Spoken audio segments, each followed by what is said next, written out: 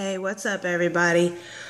I'm sure you've seen the challenge by Samuel L. Jackson regarding Black Lives Matter, and the challenge is called I Can't Breathe.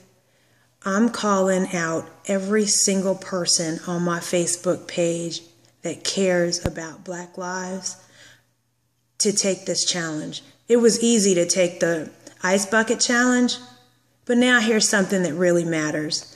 So take the time. Whether you can sing or you can't sing, that's not what's important. What's important is that police brutality stops and we do our part to make that happen. So I apologize ahead of time because my voice might hurt your ears. I don't really care.